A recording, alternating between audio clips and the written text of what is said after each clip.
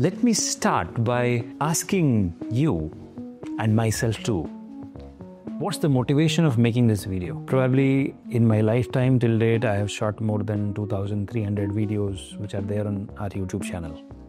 But then why today's video? Not because I want to waste your time, right? Probably I will take not more than 7 to 10 minutes to give you smart ideas on how to join the best labs in the world. But why? Why am I doing this? What benefit it gives me? See, Biotecnika is a mission. It's a vision to help every child out there put in the right place, right opportunity so that they can win over the world with research. And that's what we have been doing. That's what we are known for, right? You can check our website, check our YouTube, everything. It's dedicated towards you, all our subscribers.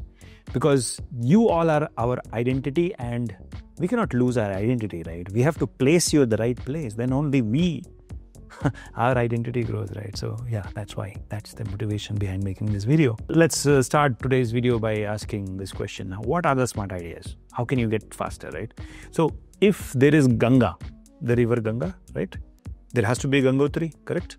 So if there is high quality research happening in any country, there has to be best labs. Easily you can get the list. You can go to Biotecnika. Of course, we have a list of top biotech labs, no problem. But now the question is, how do you get in there, right?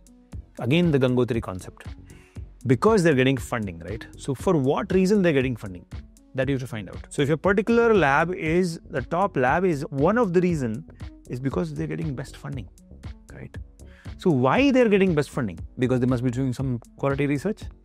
On what? Now that on what, that research area, you have to find out and start working on that. That's the first smart idea. But now the thing is, suppose they're working in molecular biology, most of them are. See, molecular biology is saturated, you can't get in now. So you have to think, how can I use technology combined with molecular biology to get in, right? So now, okay, what can you combine molecular biology? Bioinformatics, artificial intelligence, machine learning, data analytics, data science, all of that. So you combine two technologies and make their research faster. And now how do you do that?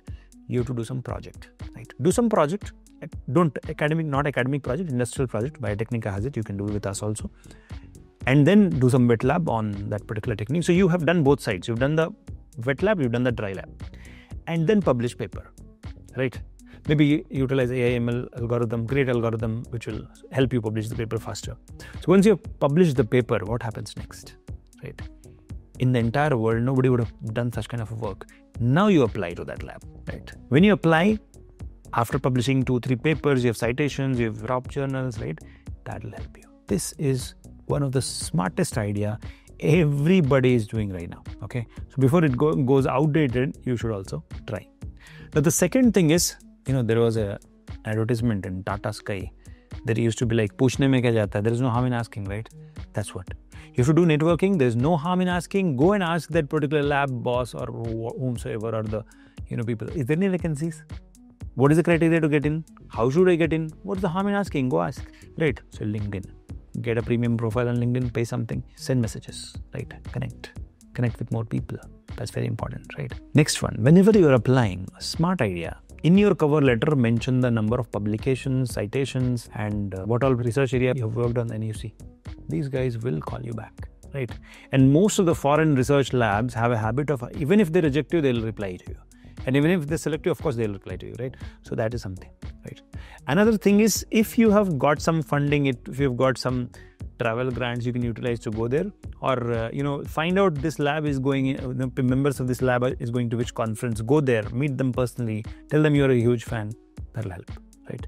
So, like I said, direct engagement, direct outreach, networking is important. Most important thing in all of this is, see, one of the smartest idea which I would like to give you today is be consistent in whatever you do. So if you want to get into the best lab, keep trying. Today they'll reject, tomorrow they'll reject, some other lab will come, but keep improving your CV and keep trying, right? The best funded labs have the best infrastructure, the best people working there, and then your life becomes set, because after that you come out and you go to any industry, they will take you, right? So that is where you have to get started with getting into smart labs, best labs, and the smart ideas I just gave you. Now the question is when to get started. No matter whichever level you are, you should get started today. You watch the video, now get started, right? But of course, bachelor's is the best time. To be very frank, bachelor's is the best time, but no matter at what level you are, you should get started, right? Once you are there, you'll thank me. So thank you so much for watching this video. See you soon in the next one. Till then, keep shining. Take care. Bye-bye.